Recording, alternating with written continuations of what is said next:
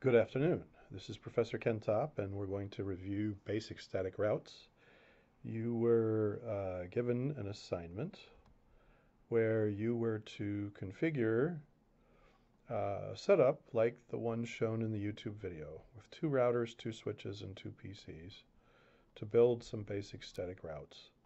And what you see here is the set of details that I'm going to use to demonstrate what we do in Packet Tracer, which is very much like it's a little less tedious than the GSN3, but it's the same idea. So inside Packet Tracer, what I've done already is taken the liberty to set up a couple of labels and the two routers. There's a router 0 and router 1, switch 2960 and switch 2960, and PC 0 and PC 1.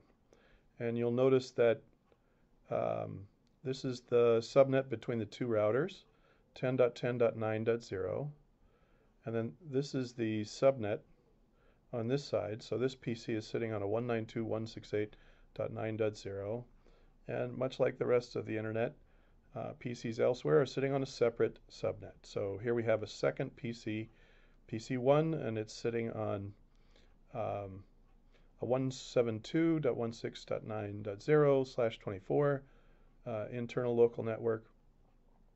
And what we want to do is see how routes work the magic. So one of the things I'd like to do is make some initial connections. And routers are a little different than PCs or switches. We did take the liberty of configuring the Ethernet ports so that the first Ethernet port, the gigabit Ethernet port 00, is sitting on 10.10.9.1. And over here, the first gigabit Ethernet 0/0 is sitting on 10.10.9.2. So that's over on this side. So dot 1 and dot 2, and that's where the labels come in, right? So here's the network, and this is the interface IP address, dot 1 and dot 2. 10.10.9.1, 10.10.9.2. And what we're going to do here is move this so that we can see a little better here. There we go. So that's the second router, router 1, and the first router, router 0. Okay, now there's a second interface down on this side. So there's a port over this way between the two routers, and there's a port this way that connects to the LAN. That's the gateway address for the 192.168.9.1. That's where the gateway address comes from, or the router address. So the second interface here provides that connectivity. And unlike the switches and PCs and hubs that we did in the previous solution, when you connect these, you'll see that routers are a little more stubborn. So if we connect our PC to the switch, you'll notice that those interfaces come right up automatically. That's not true of the routers. So if I try to connect router 0 to router 1 with these first two interfaces, you'll notice that the green triangles stay down. And what we want to do is turn them up so that they stay up. And so one of the best ways to do that is to use the no shut command, which is short for no shutdown. So what we're going to do is select our router 0 and go to the CLI. And here you'll see that as soon as I connected that interface, the command line interface gets us to that point. And what I'm going to do is click into this screen and type the no shut command. As soon as I do that, what you'll notice is that it's administratively forced to a state of being up and connected. Now that doesn't help us because the other side isn't up yet. So what I'd like to do is change this on the other side also, router 1, Go to the command line interface. Now we're on the second router, and here's the same interface on this side, 0/0, and I'm going to turn this one on with a no shut command. And basically what I have now, when I look, is green and green. Now at some point we want to save the configuration we just changed. We'll show you the command to do that in a minute. But we're going to make another connection between this interface and the first switch, and we'll be faced with the same problem. So if we hit our connector object and connect from our router to the switch, you'll notice the interfaces are down. It's because the routers are stubborn. Unless you force them up, they won't come up. Let's do the same again on router 1. And we're going to go back and do the same thing we were doing just a moment ago. In the router 1 interface, now that I've connected another,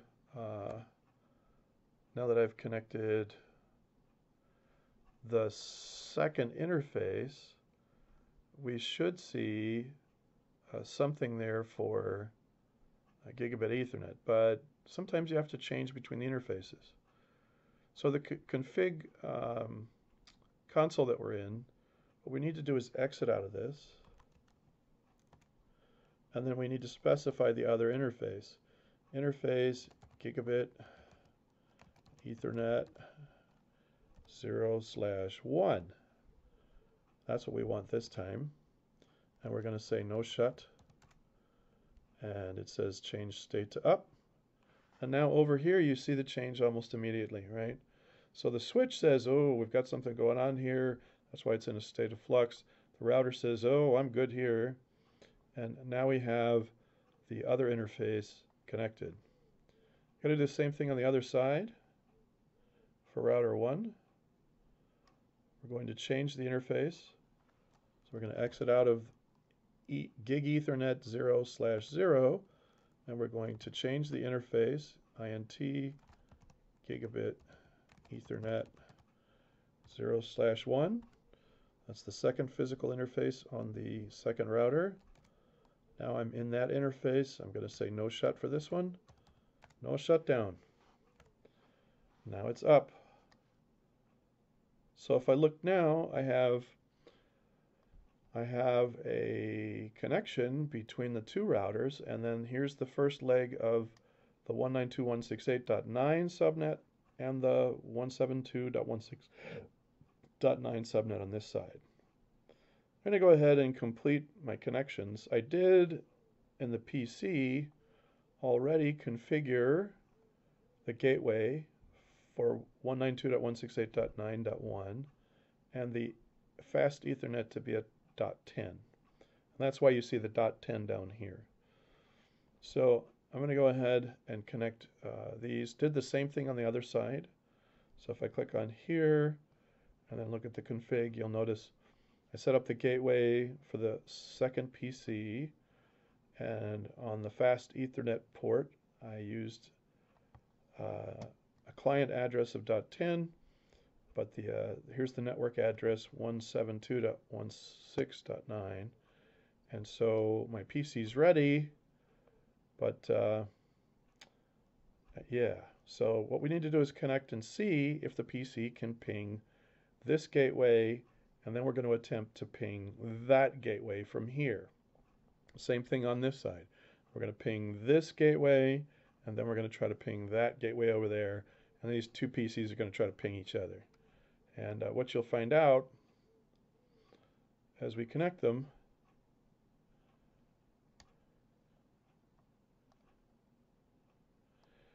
is something unusual. So we pull up the desktop and the command prompt, and here we are on the first PC, which is sitting on the 192.168, and if I do ipconfig, it tells me that my address is there, and there's the gateway. Now let's try to ping the gateway. Ping 192.168.9.1, and I can ping the gateway. Let's see if we can ping the other gateway. let's change this to 172.16.9.1. Uh-oh, destination host is unreachable. It's because it's in a different network, and you can't communicate to other networks unless you have routes and routers in between. So that's the PC 0 side. Let's check the other side. The other PC, let's go to desktop, command prompt. We're going to ping. Well, let's make sure we have the IP address set up correctly. We do. It's on the 172.16. It should be able to talk to the gateway on 9.1, 172.16.9.1. So let's see if we can ping 172.16.9.1, and we can talk to the gateway locally. Can we talk to the other gateway? Can we get out on the internet? Let's see. Ping 192.168.9.1. Nope. Oh, what happens if I try to ping the other PC? The other PC is sitting on 192.168.9.10. You're wondering, how did I type that so fast? I used the up arrow key and then just added the 0. You'll see that I have the same problem trying to ping PC 0 from PC 1, the first PC from the second PC. I can't do it. But here's where the magic of routes come in, and it's a very simple thing to set up. I'm going to go ahead and I'm going to bring up my first router, and I will go ahead and exit out of the interface configuration. Now I'm just on the router configuration, and I'm going to type in IP route. Now this is on the first router. I want to create a route to this network. So this router wants to create a route so it knows how to get to 172.16.9 over here. So I'm going to create that route by saying IP route, and I'm going to put 172. I'll identify the network here, .9.0. Got to put in the subnet mask, only this time you have to do it dotted decimal style. You can't use CIDR notation, go figure. And then I'm going to put the IP address that the interface on this side uses to access this network. So if this router is passing traffic out to 172, it has to hit this interface first, which is 10.10.9.2. That's where we're going. So I'm going to put 10.10.9.2. So this command has 5 parts: IP, the word route, the address of the network you want to get to, the subnet mask for the network you want to get to, and the interface you have to reach to get to it. I'm going to go ahead and hit enter, and it took. So I'm going to exit out of here, and I pressed enter a second time to get that prompt. I'm going to say show IP route. And it's this that I'm interested in right here. Now I have a static route, an unchanging route, like a statically assigned IP address for the 172.16.9 network on the first router. So now it knows how to route to that network. I'm going to save this by using the WR command, and that means that the changes that I've made, no shut, the configurations, the route, all that's going to be saved. I won't have to do it again. Now I have the other side to go, because when you're pinging, there are packets that are sent from here over to there and back again. So we need a route from this side going back the other way. This router needs a route that tells it how to get over to the 192.168.9. So I'm going to open up the router 1 config, the CLI, and do the same thing. Only this time, and remember, I'm going to have to get out of the interface level, so I'm going to exit out of interface configuration. Now I'm on router configuration, so the IF stands for interface. Now I'm on the router. If it just says config, that's just router. And I'm going to say IP route. Let's see, where am I going? I'm going from the right side to the left side.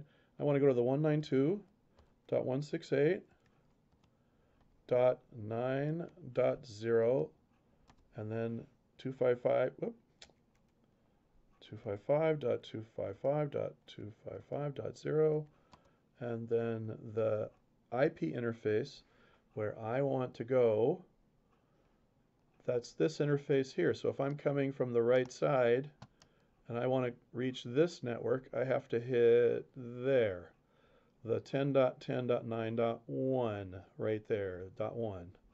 So that's what I'm going to put for my route gateway. That's my destination, .9.1. And I'm going to hit enter, and it took without an error. I'm going to exit out of this, hit enter again to get my pound prompt. Now I'm going to show IP route. Yes, and it's this static route that I'm interested in. Now the second router has a static route to show it where 192.168.9 is. I'm going to save this so I don't have to keep doing it every time I turn on the thing. So that's a drag and a WR for write. And now we need to test our ping again. So we're going to go back to the first PC. And this time, I'm just going to hit the up arrow key because I don't want to have to keep doing this kind of thing.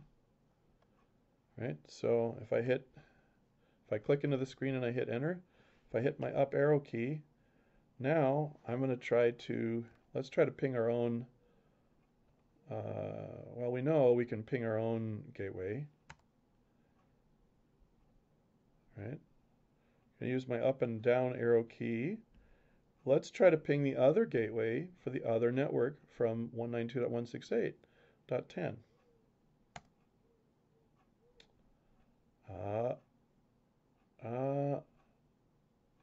Yeah. So it took a second. It had to find something. The packet got to the router, and then eventually it kicked in. So now let's see if I can ping the other PC. So I'm sitting on 192.168.9.10. I want to ping 172.16.9.10. And voila. Let's try the other side. We're on PC 1. I'm going to click into the window, hit enter. I'll hit my up arrow key. Let's try to ping our own gateway first. Yes, indeed. Hit my up arrow key. Let's try to ping the other gateway. Yes, the other gateway responds to the second PC that's sitting on a 172 address. And now let's try to ping PC 0, the first PC. 192.168.9.10. Drum roll, please. And whoa, yeah, balloons fall from the ceiling, champagne flows. There we go. So, what you have now is a completed static route, a basic static route on each of the two routers that instruct each of the routers where to go for the next hop. That's the important thing. A router decides if the traffic stays local or it's put out to the next hop. That's what we want to understand about this part of Module 3 and our material today. That concludes our YouTube. Always available for assistance for a walkthrough. You can watch the YouTube video for GSN3 use the same commands and the same setup to do the same thing, let us know how we can help. Thank you much, and goodbye.